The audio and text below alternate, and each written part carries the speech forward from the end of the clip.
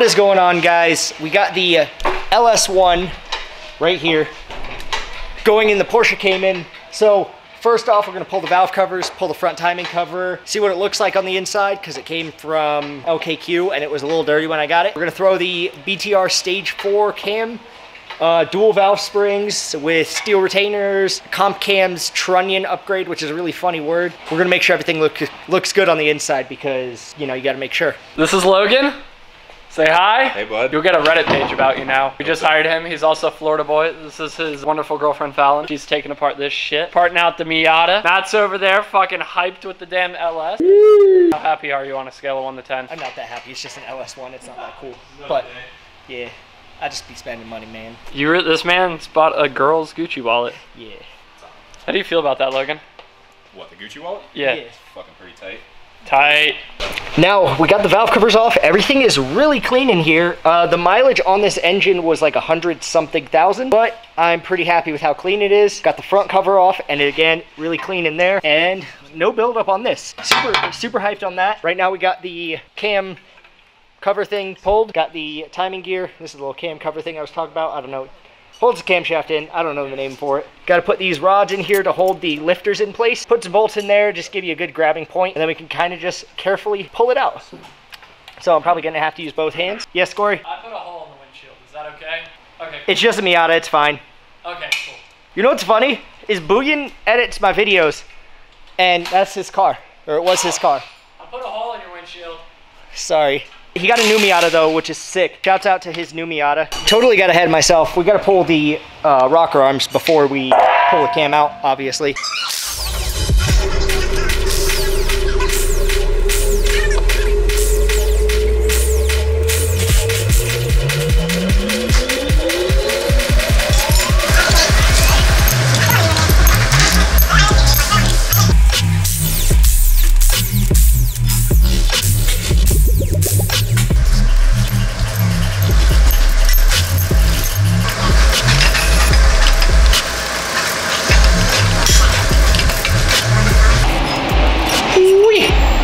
One camshaft.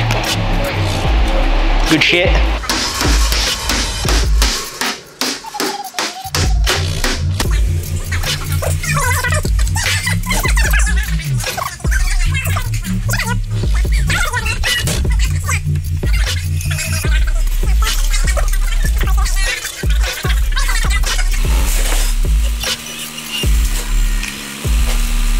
So now we're installing the dual valve springs, which are these right here.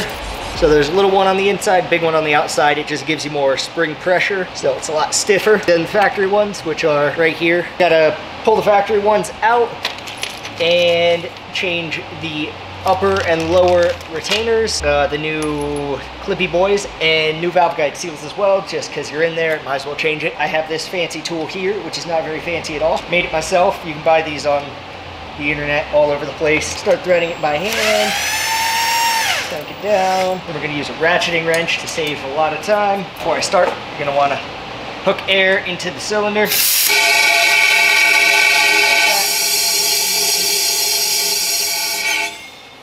There you go. I accidentally started a little soon. There's a pop. That's the retainers coming loose. Pull these out, don't lose them, don't drop them in your engine. Loose this. It's about all the way, key and pack. Finish it off. And then we take our 9/16 12-point socket. That's just what works for me. Other sizes might work better, but this does the job.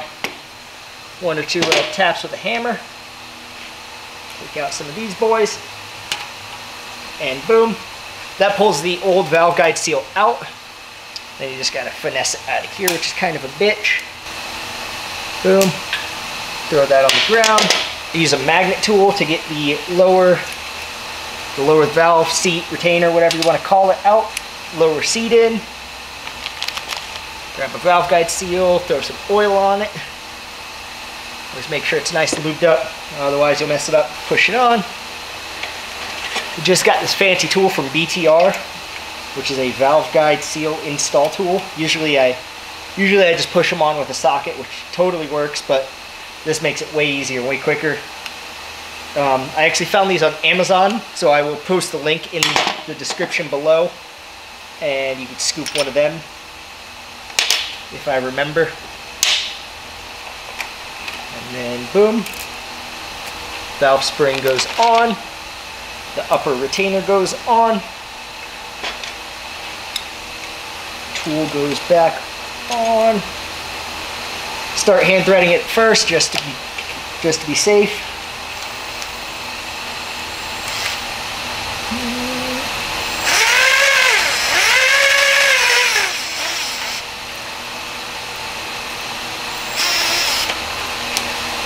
Boom. Drop some tools on the ground for good measure. Get your nose with the clean part of your hand so your face doesn't get all dirty.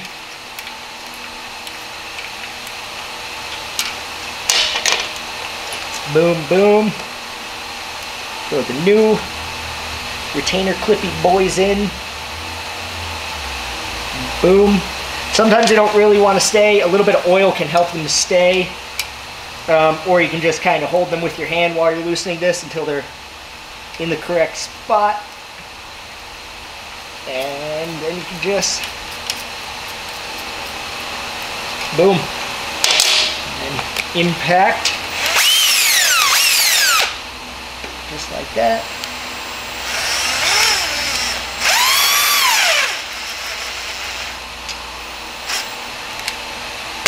And we do it,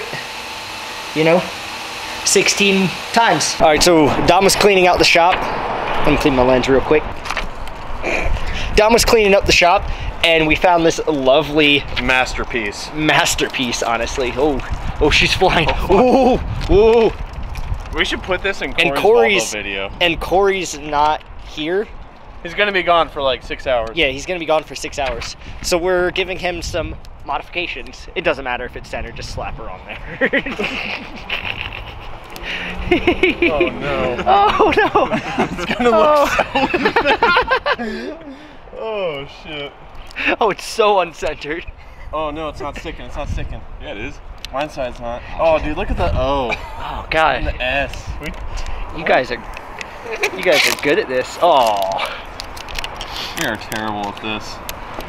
We're not sorry. Oh no. Dude, my mossy oak looks so bad, but at the same time it's beautiful. So fitting for this car. It's beautiful. It's so not centered. Oh, Corey's gonna be so mad. Wait. Oh yeah. You can see it? He's gonna notice it immediately. Oh my god, I love it. All right, so now we are going to do the trunnion upgrade, which is the pivot point on these is apparently pretty weak from the factory, and you replace it with some of these thicker solid boys right there. Here's some of the ones I've already done. You can see the difference. It'll focus. We got that big solid round right there with better roller bearings, and also they get C-clips on the outside, whereas these are just pressed in. So we're gonna press the old ones out, press the new bearings in, and then afterwards we can throw the C-clips on there. It's easy if you have a press. Couple sockets. These tools they give you with the trunnion upgrade kit, and then yeah, you basically just go for it. So the way I do it is I just do a few of them at a time, usually 4 of them at a time per step, just to make it a little bit more efficient as far as resetting up the press and whatnot. So we'll go boom, press those out. This goes in the trash can.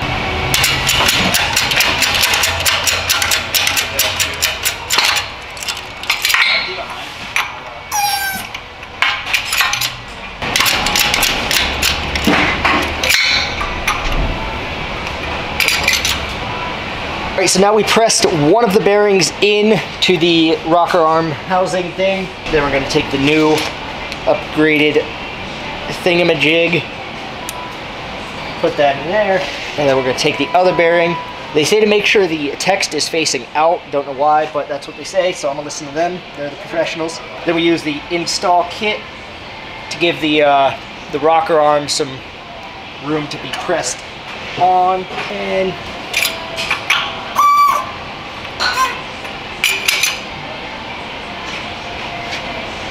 make sure it's centered as you're going down, which I'm having trouble with apparently. Usually I do the first try, but I can't do it under all this pressure with you guys. Press it, don't put too much pressure, just a little bit. And there it is. I notice it doesn't always spin after you're done pressing it, and just a few little taps.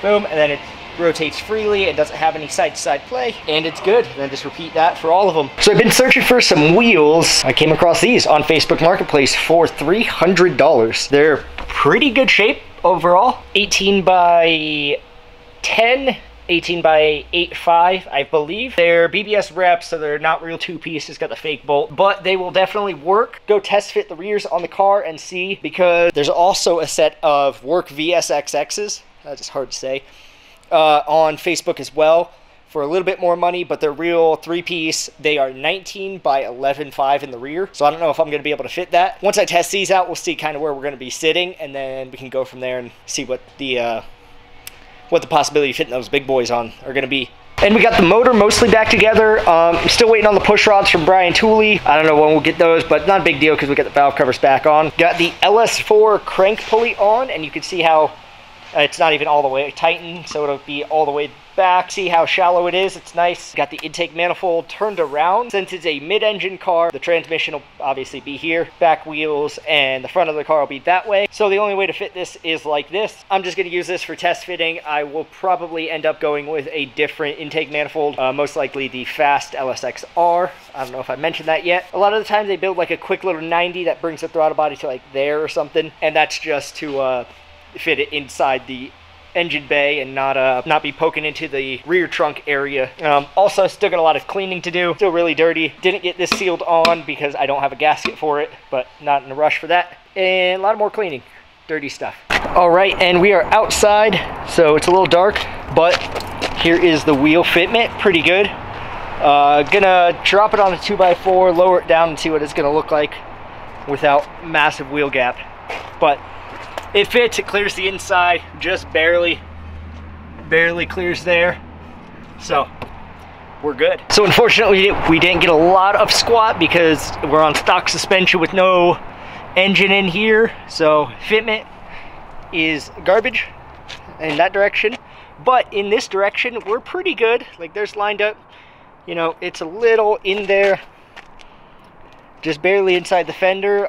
Could use a little bit of a spacer, but I think this will work a lot better than the 11.5s I was looking at. The 11.5s would have been 29 millimeters out further, along with 9 millimeters in further, which I wouldn't even be able to fit. Since that's the case, can't really go with those wheels. I'm gonna have to go with these or something similar. I'll just go with these and call it a day, I guess, for now, until we wide body it, because I'm an idiot. And now I get to show you more of the goodies that I got for this car, because I got a lot of goodies coming and I got a lot of goodies already. So here you go. Oh shit, look, sideways fab sticker. You can cop one of those on the website. But AEM Infinity wiring harness, got these fancy ass connectors. These are actually Molex connectors. And a bunch of wire, comes with its own little fuses there. This is for the AEM Infinity 7 or something. Infinity 8/10/812. I don't know. It's the one I need to go with the... So they make an AEM plug-and-play, sort of, with the CAN bus protocol for the 997 Porsches. This being a 987 uses the same CAN bus protocols. So that stuff should work. I guess we'll really see. It's only it's a $3,000 ECU. A buddy of mine's actually hooking me up, giving me a slight discount on that. I'm not in a huge rush for that because I still need to wire it and install everything. But that is all for this video. Thank you for watching. Got a lot more updates coming soon. Need to, you know, like I was saying, buy more parts. Need to figure a lot of things out. A lot of stuff is going to be custom, and then I'm going to try to order as much as I can, because that saves me time, and saving me time saves money, and it costs more money usually but sometimes it's cheaper to just buy something. So, got to do that. Stay tuned for more updates, and hopefully I'm gonna work on this thing soon. I just got some new parts from my buddies over at GT Racing, so we're gonna install those and maybe get some more progress going, because I know you guys have been impatient about that. So, thanks for watching.